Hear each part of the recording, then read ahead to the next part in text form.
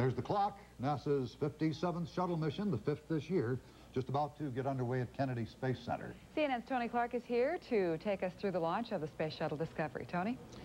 The launch was delayed. In fact, just a few moments ago, there was a minor glitch that has probably delayed the launch a couple of minutes. Right now, the launch will probably occur around 9:12:36.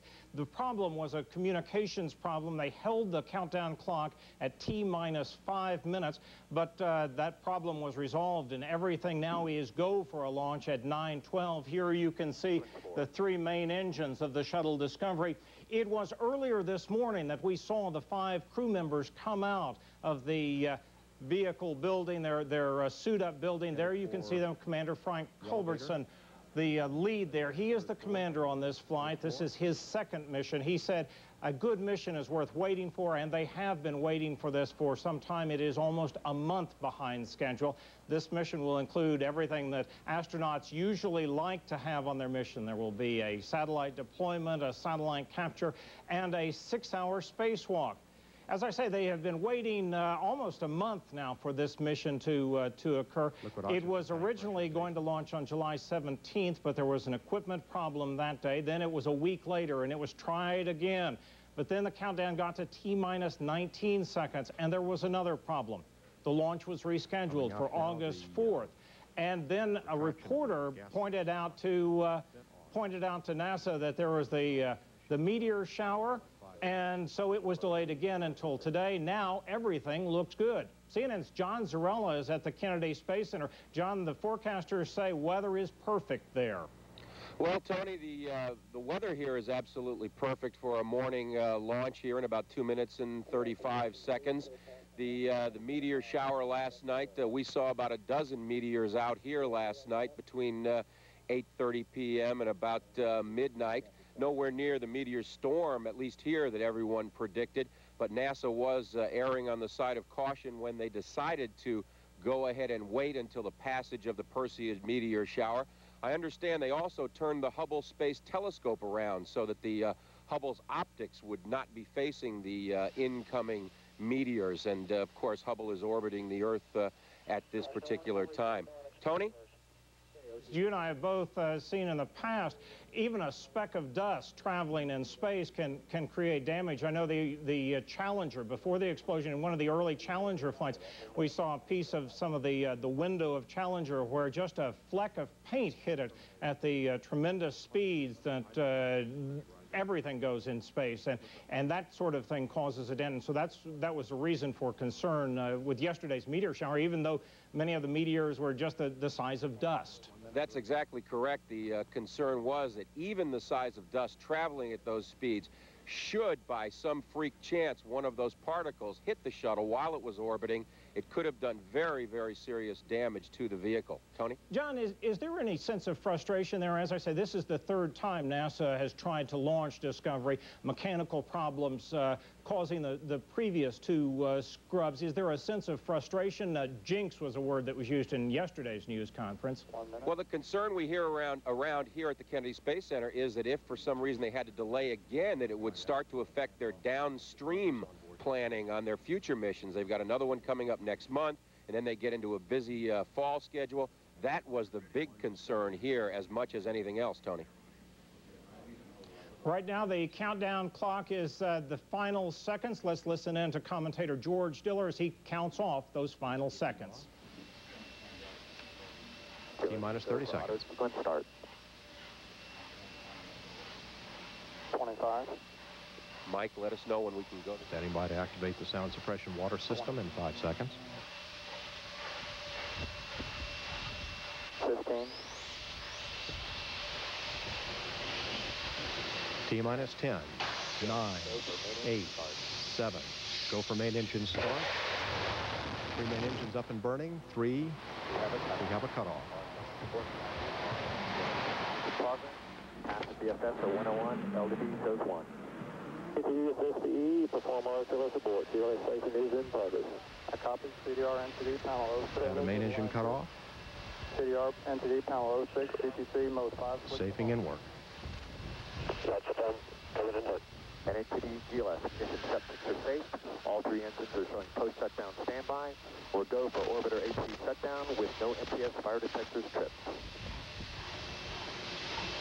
Orbiter access arm now back in position. Copy, CDR, PLT, NTD, perform APU shutdown. APU shutdowns in work. CMPL, C-LOX verified, lock bleed path. CMPL verifies bleed path established and heat shield water is on. C-LOX verified.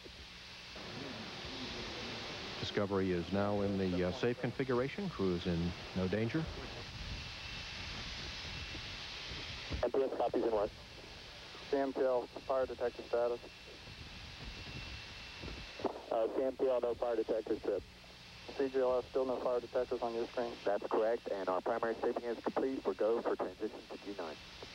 I copy. MPL water daily is still on. The water is on. CLHY, leak detector status. Hey, Bobo, this is Fire Room 1. Will you get us the TSM readings as soon as you can? CLHY, leak detector status. NTD, T-Prop, no fires. Copy. CGSS, verify OA extended, lock, and report status at emergency egress temp and flame detectors.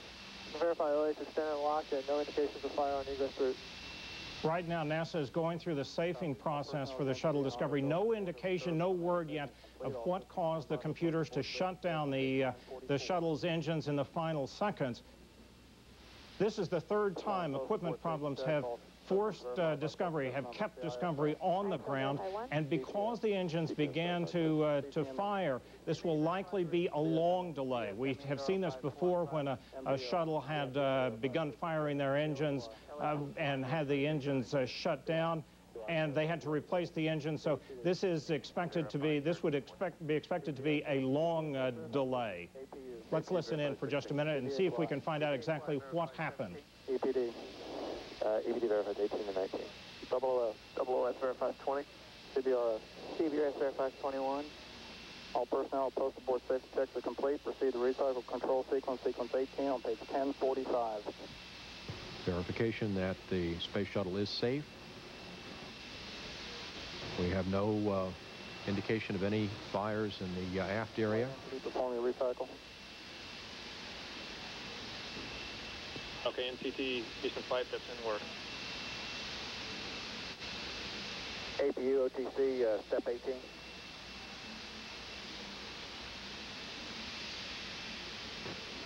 The process now is for the astronauts to go through a variety of switch throws to make sure that everything is in a safe position.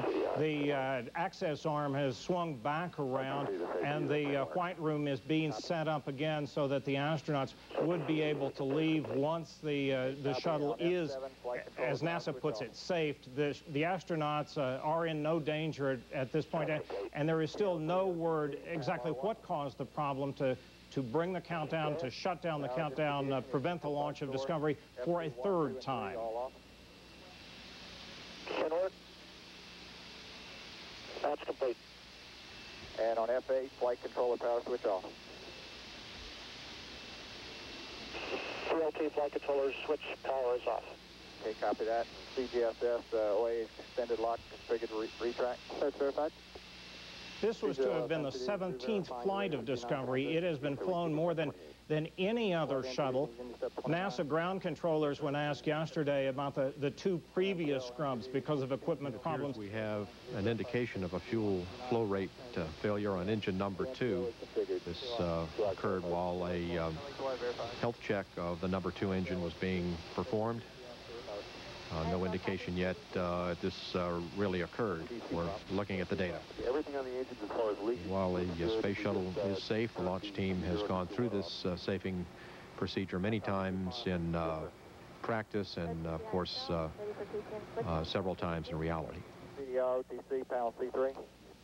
Commentator George Diller saying it appears to have been a problem with the fuel going into engine number 2. Ironically, about 5 minutes before the launch, there was an indication of a fuel cell problem in engine number 3. Time was STS-51. OTC, take us to G9. Yes, copy. OTC is APU. Great, APU. Heater activation is complete. That's step 18. For step 19, runtime 8 minutes, 30 seconds. Copy that, thanks. C-prop NTD, you seen anything? C-prop negative, sir. Everything looks good so far. Very good.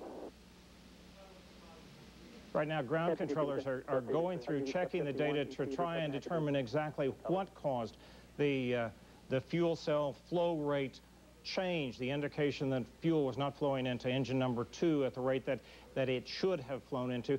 The shuttle has onboard computers that control the countdown during the final seconds, and it was one of those onboard computers that, in sensing the problem, shut down the engines as they began to fire, bringing this launch attempt to an end. As I say, the 5-member crew are on board. They are safe. They are going through the process of turning off all of the various switches inside the shuttle before they will come out.